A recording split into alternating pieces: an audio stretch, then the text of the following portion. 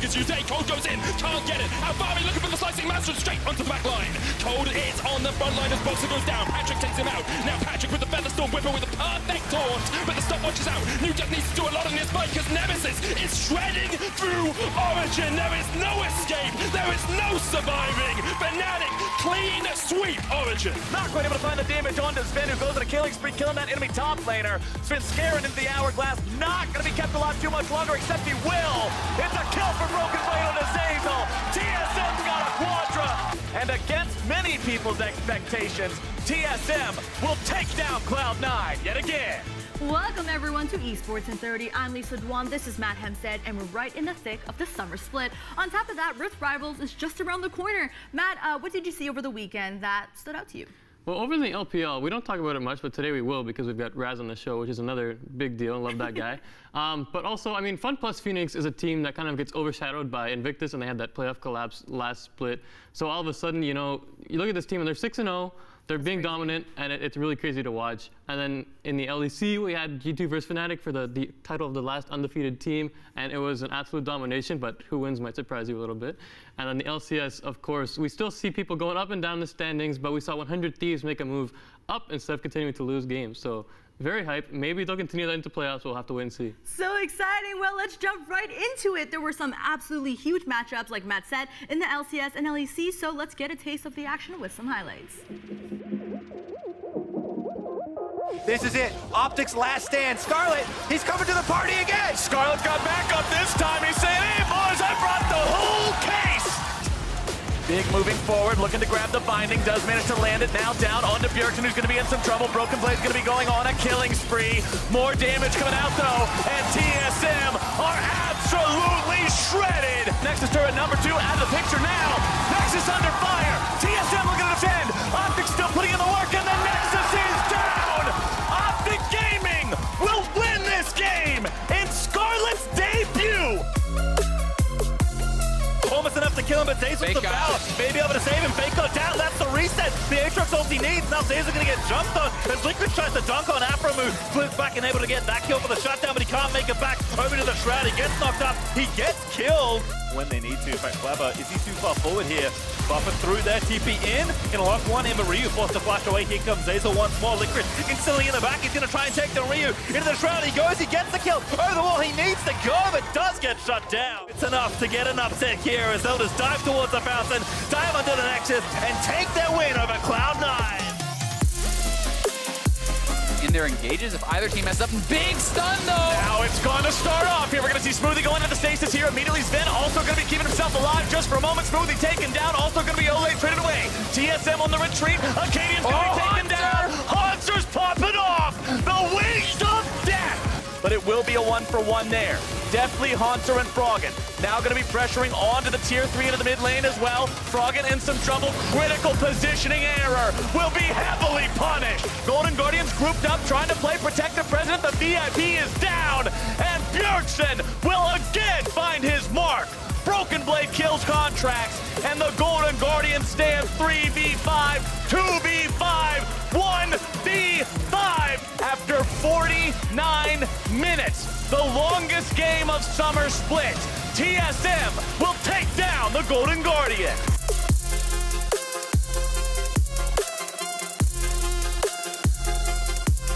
Cam's looking for the chase, but is Jankos going to be able to do enough? Whippo heals up, flashes away, and Camps is down. This is personal from Fnatic.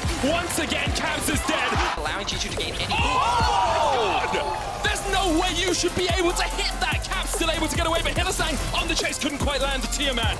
Hylissang, he's vying for the best pike in Europe. Cam's straight. Oh, no way! Has to flash the wall. Hylissang trying to clear out the wave as much as he can. Because here's Boxer, the knockback on Wonder, but Wonder dodging around with the Vanguard's edge and back in. 2 kills to Fnatic. Whippo on the chase here as well as the battle rages in the Fnatic jungle. Whippo coming in. Jankos trying to get onto Nemesis Perks. Almost dying up towards the top side as he will go down. Wonder dies. Jankos dies. Perks dies. Mickey dies. There comes the Destiny. Perks flashing away, but caught in the stun card in the follow-up. just deliver the kills to Fnatic. Cap's trying to dodge around here, but Hillesang's on the chase. The stun card connects, and now Mickey is fed to the wolves. Nemesis is on the Nexus, looking for the win here.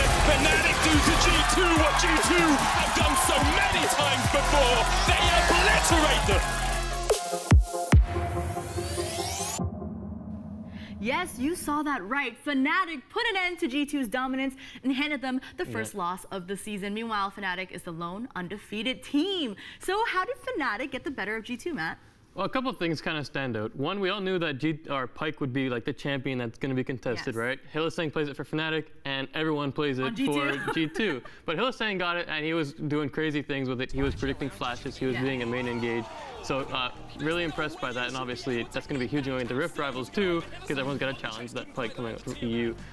But for G2, it was really Broxah. In the early game, he was everywhere they had to be. He got some early leads in basically every lane. And even on counter ganks, he was right in the area on that Gregus. And by the end, he was just doing insane damage too, because Gregus, if he gets that AP and he gets that lead, he can continue building aggressively and just kind of snowballs from there. So between like him and Whippo, it was very dominant and very impressed. I mean, you expect G2 to just keep winning, but I guess Fnatic put some big prep into this game. They almost lost to XL the next day and give them the first win, but that's not important. So obviously they just practiced for G2. They just practiced for G2, exactly, and they put a lot into it, a lot of energy, and it almost cost them to an almost as impressive loss, but it's okay. They beat the undefeated team, yeah, so like, that's the most important thing. I think this is really great, you know, just saying for G2 that they have someone who can take them down, which puts the fire under their butt. Let's jump over to NA though, because after a slow start, it's Team Liquid all alone in first, and there's still a four-way tie for second. So what are your thoughts on the playoff race after 4 weeks? I mean, the big surprise is CLG, right? I mean, if you look at some of the other teams that are in here, you know, Team Liquid's in first, and then you have C9, TSM, Optic, but that's another note. It's like, how is CL possibly doing this? And they're still flying under the radar at 5-3, but again, really impressed. They stepped it up. Wiggly looks so much better than he did in spring and finally messing with the team. So they're one of the teams that you kind of watch out for. And then right below that, there's Golden Guardians, who had a crushing loss to TSM, and Clutch, who's still clinging to life at 4-4. So there's still a lot to talk about in the playoff race, and we're going to have to wait and see if Clutch can actually climb into that top echelon of teams. But they're holding on, unlike FlyQuest. So. Rip FlyQuest. Let's talk about Opti Gaming, which you kind of made that little note there, because Crown, their star player, was out for the week, but they still managed to win over TSM. So how was Scarlet, this mid laner Scarlet, able to step in and help Optic beat TSM? I mean, he's been on Optic Academy, but you still kind of expect them when they're called up with not too much time and like practice with the full team to have some struggles, right? But he played a comfort champion in Vladimir, both games, which obviously helps out on stage. If you don't want to put him into a situation where he's played the champion a couple times, you want to give him a good matchup, something he's comfortable with, and he popped off pretty hard. I mean, TSM, they kind of had their hands on that game, but then Scarlet had some really nice TP flanks, came from behind, and started to pull Optic back into it, and from there they took over. His second game wasn't as amazing. They lost to Echo Fox, which is not good, but that's okay. That doesn't matter. They beat TSM, which is a very impressive win. It kind of shows that this team, I mean, obviously Crown's been performing well, but to plug in a mid laner that have so much success, it also tells you that the parts around it are very strong as well, right? And they're going to tell them what to do. They're going to be like, look, there's a ward there, go TP and make these plays. So is Vlad in the meta right now, though? A little bit. He's not like the full-fledged top-tier mid laner or whatever, but he's being used a decent amount, All right, well, the expectations that Crown's coming back, but now that Scarlet's kind of performed really well, do you think they're going to split time in any way, or was he just literally like a bandage solution for this moment? I do think it's kind of like a band-aid. I mean, he performed well, and it was impressive, but we don't know how that would extend across an entire timeline of Split, right? So Crown has shown that he knows so many characters. He knows Twisted Fate. He's played a lot. He's pretty comfortable with the team. So I don't expect him to go anywhere. It was nice to see that they have a potential backup if they ever want to, put him out there. But I think they don't really have too much room to experiment, because you see the standings, right? It's really close. So you don't want to just throw someone out there just for experience or anything like that. They're still in a tight playoff race, so every game matters. Okay, we have to talk about 100 Thieves, because this is a big week for them, okay? After 3 weeks, things were looking so bad, but now they just went 2-0 in week 4. So how on earth, Matt, did they manage to turn things around? It's pretty crazy. It's crazy. It's pretty crazy. I mean, a lot of the credit goes to Afromu and Bang, because I'm just really impressed with how they've turned it up. It looks like their aggression is back in form, and I think a lot of that comes from their top laner not requiring as many resources, because, you know, when Someday was up there, you always got to make sure that he's ahead, he's performing well, and he requires a lot of gold as well, right? But with Fake God up there, I mean, in the second game of the week, he was full-fledged cap, and it was tough. He was down 0-3, down a bunch of CS, but he absorbed the pressure and kind of allowed Amazing to go down to the bot lane and get them a lead. So I do think, ironically, getting rid of Someday, not ideal because you want to have stars in every lane, but if it helps the bot lane get more confident and get more help, then you go with it. And because of that, I mean, Bang and Afro were just being aggressive. Bang was flashing forward, making plays, showing off that he's still an aggressive guy. So it's interesting that their move kind of works, but I also think it supplies a bit more shot calling because, you know, Ryu has super experience, been around for a long time, and with him and Afro kind of calling the shots was amazing. I think it's a pretty good-looking roster. This is amazing. So it's basically just throwing Fake God under the bus while the other lanes pop off. Well, I mean, he was saying that it's kind of like a lose lane, win game style, which is new meta, guys. Which is actually kind of a thing. Yeah. You don't have to win your lane. You just kind of have to hang on and still be useful. I mean, he was on Kennen, right? And Kennen can still supply that ultimate, the AoE ultimate with the stun. So as long as other lanes are holding their own, losing lane isn't all that bad sometimes. As long as you know your role and you're not like, team, help me, I'm losing, come on. You know? That made me happy for a second because I was like, yeah, I don't have to win lane. But yeah, I always need help. Yeah, so let's talk about the most interesting game of the week. It was probably Golden Guardians versus TSM because both teams actually looked like they had a chance to win there, but then TSM managed to close that one. So what did you make of this fiesta? It was definitely a fiesta. It was quite a fiesta. I mean, man, I don't really know what I was going to talk about. It was an entertaining game, but sometimes those entertaining games don't showcase the best skill. It was kind of Bjergsen versus Froggen. They're both playing Bird champions. Bjergsen had the Azir, Froggen had the Anivia, of course. Wow, surprise. And they just kind of went back and forth making plays. And some of those plays were kind of gifted to the other team. I mean, Golden Guardians were knocking on the front door, took down Inhib and then went mid, but they didn't go carefully around the corner. You know, they went right through the base, got caught, and just kind of threw the game away. It was definitely a game of catch. Guys, and even I know not to do that. Come on. I know, right? It was catch, but the other team didn't even catch the ball sometimes. It was rough. Okay, let's talk about Rift Rivals because it's coming up very close. NA has TL, Cloud9, and TSM going up against EU's Origin, Fnatic, and G2. So how do you see this event going for NA? Not well. Not well. To put it short, not well. I mean, Team Liquid's the only team that really looks fully in form, right? They've won a bunch after that rough start, and now they're 6-2, and they look like they're dominating. Xmithie is in perfect jungling form once again, whereas TSM, they've been shaky. They almost lost both games this weekend. They probably should have lost both games, and Cloud9 lost to 100 Thieves. And I mean, you're going to mention G2, you're going to mention Fnatic, you're going to mention Origin. Right. Those teams are better than 100 Thieves. Right. And even for Team Liquid, the competition for them is shaky. G2 and Fnatic are going head to head. Even Origin's a tough contender. So I think they're going to get pretty rocked. I don't think it's going to be close. It's going to be fun either way. That's right. Guys, now that we're caught up with the West, let's continue our Rift Rivals prep. We haven't touched on the LPL since Worlds, so let's check out how China is shaping up.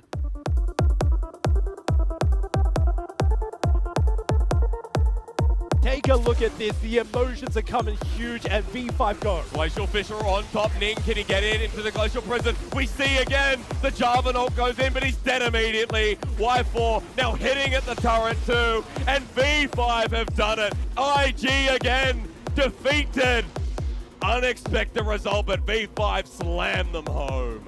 Vladimir's there as well. The land gets dropped on out as they jump onto Carson, gets popped up twice. Southwind in as well as Vladimir flashes in. Xiaohu comes in for the flank, and this is RNG's fight to be taken however they want. He glides across the dead body. RNG coming to this game and this series as strong as we expected.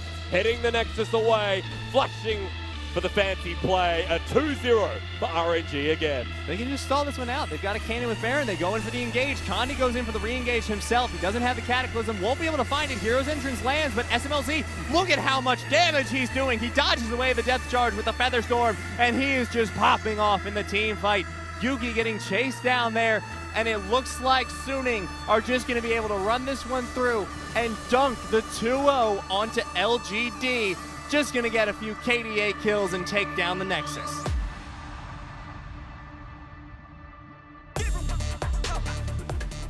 Might be dangerous for XX. This is really bad for XX. He needs to get the smite. Oh. No, he's stolen away by Forge. If they can get a pick, Balon is taking the tower. He doesn't want to be doing that. But if they can get a pick here, they should be able to just end it through. The Shy taking a whole lot of damage from Logan and Knight. He needs to zone out of this. He gets the kill on the Knight. This is going to be their 3rd series win if they can just stop having a happy ending to this game. Invictus Gaming take it down 2-1 over Top Esports.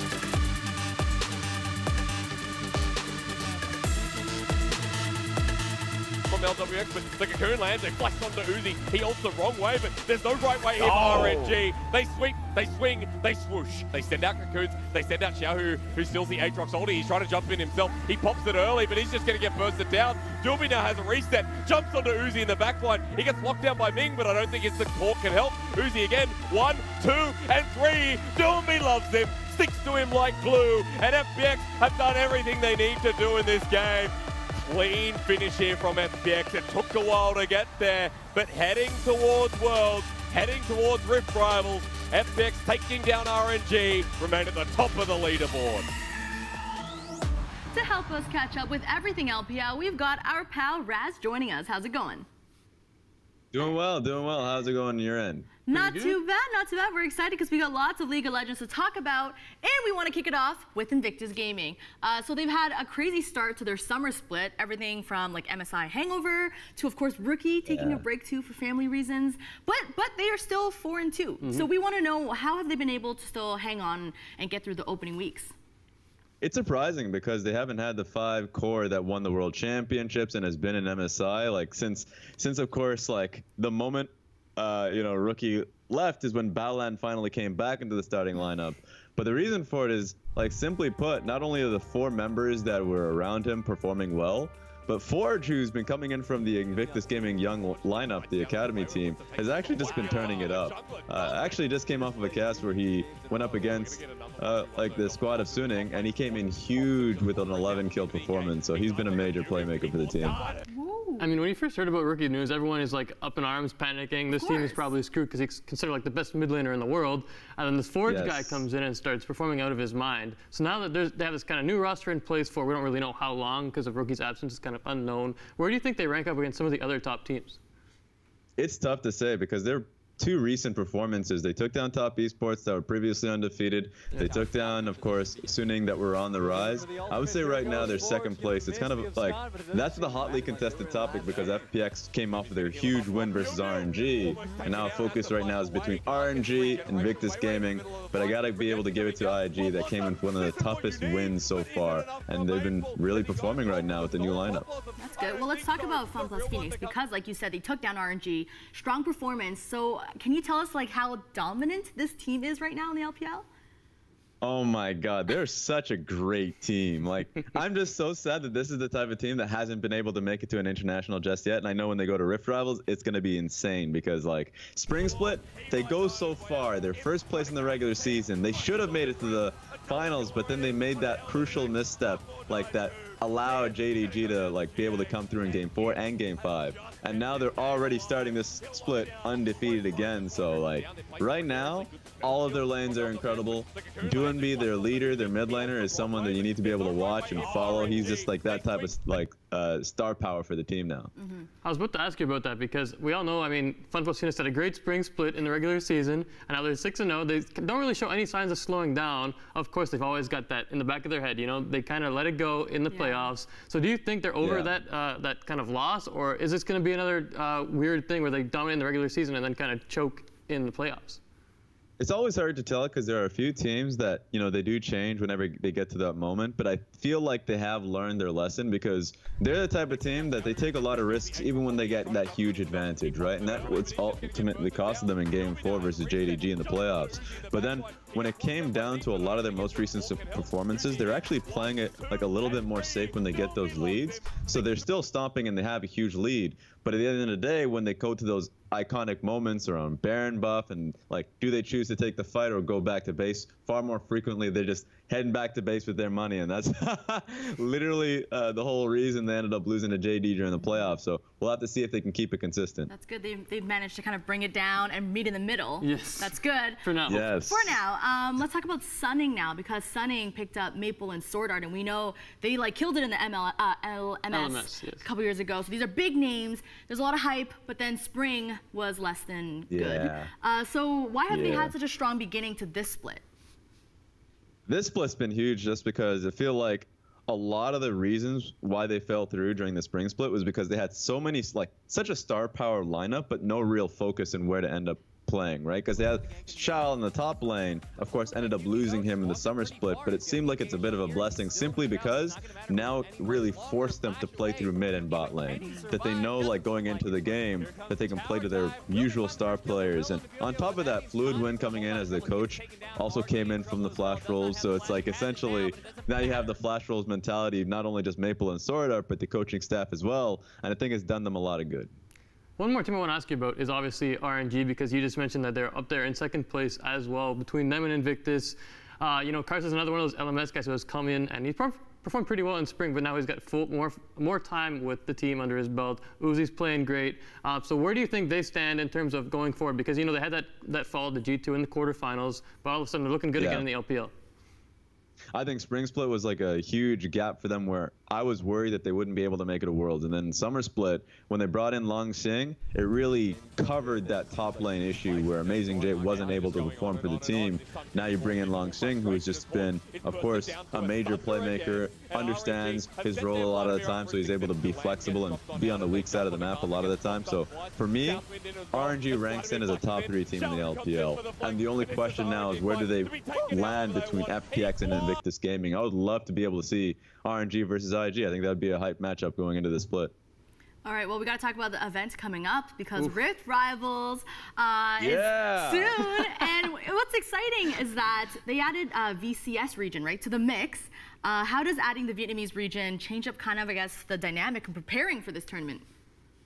It's really needed for me because whenever I've been at the last few Rift Rivals and the issue is always like 3rd seed and 4th seed from the LMS. The issue with the LMS was mostly like the depth of talent. So the first 2 seeds would be doing crazily, but then the 3rd and 4th seed would be the consistent losing pieces. And now you get to see, you know, Feng Vu Buffalo, now known as the Dashing Buffalo, come back. We saw what they were able to do during like MSI, and they're a really talented team, so I want to be able to see that. And of course the old organization that we saw in the previous MSI, EVOS also being able to make that. I think it's just great to see competition rise, and I think VCS has been that region really clashing with the LMS. It's kind of funny that now they're kind of tag teaming in this one to be able to challenge LPL and LCK.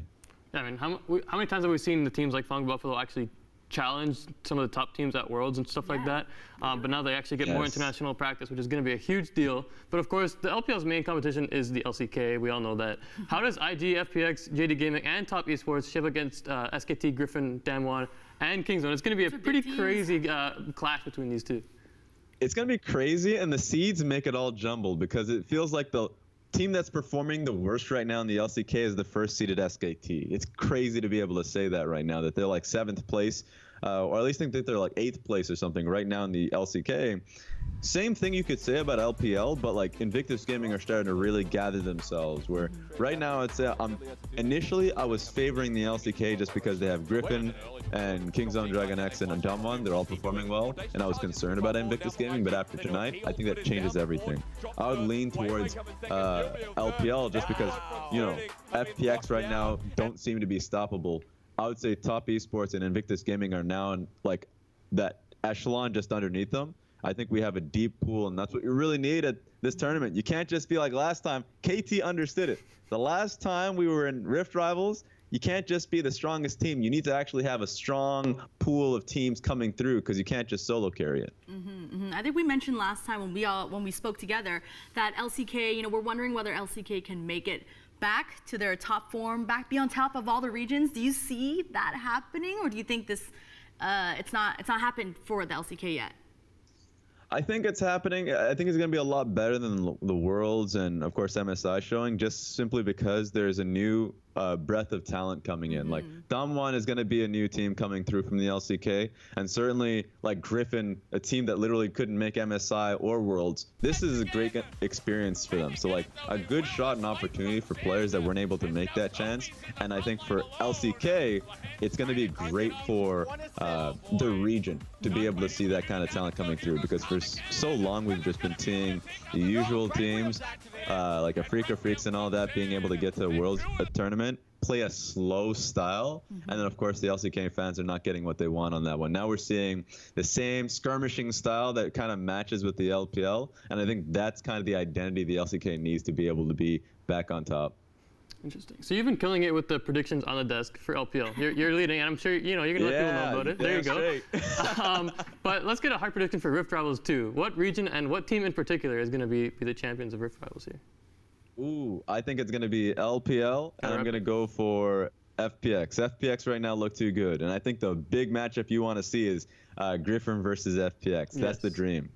I don't know about this Griffen thing. Okay, listen, I don't follow LCK super closely, but they've had moments where they choked when everyone was hyping them up so hard. So how is this not just another, you know, time where they're hyped up super hard and they're too young? I understand that.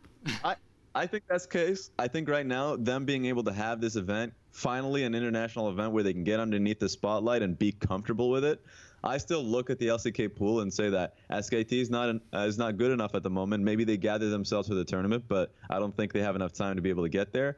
Kingzone and Damwon, I think, are just a step below Griffen, so we'll see what happens, Griffen. I have faith. Like, I have faith right now. This split, Griffin's going to be able to do it. So if I falter, okay, but at least it's not KT. There's still some reason to have faith behind them. Hopefully it's not another situation where it's like you kind of fall back with your ex for like the fourth time and then they still disappoint you. They still hurt you. Yeah, you don't want that again. You definitely don't want that. Let's talk about NA and EU for a bit. We want to get your thoughts. The rivalry right now for NA and EU is, I think, 1 apiece. Yes. Which region do you favor in this one? Oh my God. Right now, I'd say EU. I'll say EU right now. Because I think not only do EU have the champions in G2, they're 100% the best team right now in the world based off the fact that they're able to get in MSI. But the depth too, like Fnatic, god damn. I'm loving Fnatic's performance at the moment. I think Origin, if they end up going through, and I think they do, 3rd seed. Yeah. They just have a lot of teams right now that I feel like are ready for an international, where on the side of, you know, North America, I would say specifically Cloud9 and TSM aren't looking too steady at the moment, you know, regionally, and they just have a few cogs right now, a few points of the map that I feel like needs shaping up. Fair enough. They need Optic Gaming to go, and then they'll be fine, right? Of course. Oh, there we go. That's what I'm talking about. One hypothetical for you. Obviously, EU doesn't face the LPL, but I mean, there's some strong teams in EU right now, as you just said, Fnatic and G2. So, do you think Fun Plus Phoenix would get the edge over teams like G2 and Fnatic? I would say Fnatic. For G2, it's going to be tough. I think for G2, see, the craziest thing right now is the strength of G2 definitely lines up with the strength of Fun Plus Phoenix, where it's mid lane and jungle, Duembi and Tien, like they're a dynamic duo in a lot of cases, and they constantly force fights through bot side, and G2 is the type of team that also ramps it up really early on through mid jungle too. So if it's between Duembi and Caps, God, I have no idea. That's the one prediction I will not make, because I can't put my money behind that. Well, luckily you don't have to. They're not playing, so you're good. There we go. All right, Raz, we always appreciate you chatting with us. Thank you so much again, and have a blast at Rift Rivals. Thank you for having me. I'm going to have fun with it. All right, there's definitely a lot of excitement for Rift Rivals, and that actually all starts on Thursday, so make sure you guys check that out. But Matt, final order of business. It's time for Player of the Week. Who's your pick? I'm excited. So, I mean, I didn't expect it to be who it was going to be this week, because the team that is going to get the Player of the Week. There's a lot of build-up right now. Yeah, I know. I'm going to build it up real big. They went 2-0, 100 Thieves, and the guy who really stood out to me during this whole series was their AD carry, Bang. I mean, we've been waiting for some of these stand-up performances from him for a while, but he really showed up the entire weekend. They got a huge win over Cloud9. which is not exactly what we were expecting. And a lot of that was because of Bang showing off that he's still this really aggressive AD carry when he wants to be. And I mean, part of it too is that their top laner has taken a lot of that pressure, so Amazing can actually go down and help them out. And then once he gets that lead, he's flashing forward, he's going in, he's Q assessing perfectly on time, and he just really showed off to Xayah in both games. And you know what? I mean, it's overdue, but it's nice to see aggressive Bang finally come back out. It looks like his confidence is back. I mean, after he made one of those stand-up plays in the comms, he was like, yeah, that's right, this is Bang. Oh. And it's like, okay, that's what we want from him, right? We want him to be himself, we want him to be comfortable on stage. Yeah. And it looks like he's finally meshing with maybe some better shot calling from the team as well. So huge shout-outs to Bang, and of course, 100 Thieves going 2-0. What is happening? There you go, the faith is being rewarded. The only 100 Thieves fan left is me, and I'm so excited. All right, guys, that's it for today's Esports in 30. Huge shout-outs to RAZ for joining us tomorrow. It'll be an Overwatch League recap with AJ and Ron, and there were some crazy upsets to discuss, so until then, you know what to do. Hit us up on all our socials at Squad State, and we'll see you tomorrow.